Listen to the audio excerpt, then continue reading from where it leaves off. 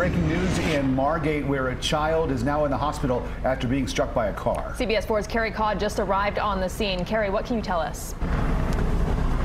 Well, we're getting some additional information right now. A 12-year-old boy was struck by this car here behind me in the city of Margate. Apparently, the child was walking home from school. He saw a family member who was driving this car, and then a police officer on scene as well as a witness on scene told us for some reason the child was fooling around, got on the hood of that car, was on the hood of that car for about 10 to 15 feet. It's unclear if the child hopped off of the car or fell off of the car. At any rate, the child went underneath the vehicle and got pinned. Take a look at these pictures from Chopper 4. You can see what's going on from an aerial view as a tow truck is here to remove this car from the scene. We are told that after the child was pinned under the vehicle, then a group of neighbors just sprang into action. One woman grabbed some towels, gathered up some neighbors.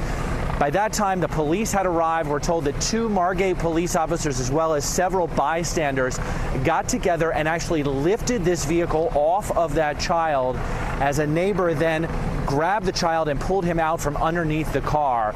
You can take a look now at some video showing that child being airlifted to the hospital, Broward Health Medical Center in Fort Lauderdale.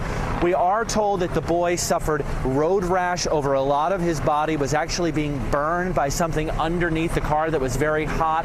We are told the child was conscious and alert when he was taken to the hospital. At this point, we do not have word on his exact or precise injuries or his condition at this point. Still under investigation. We're told that the family member of the boy did remain on scene, did speak with investigators.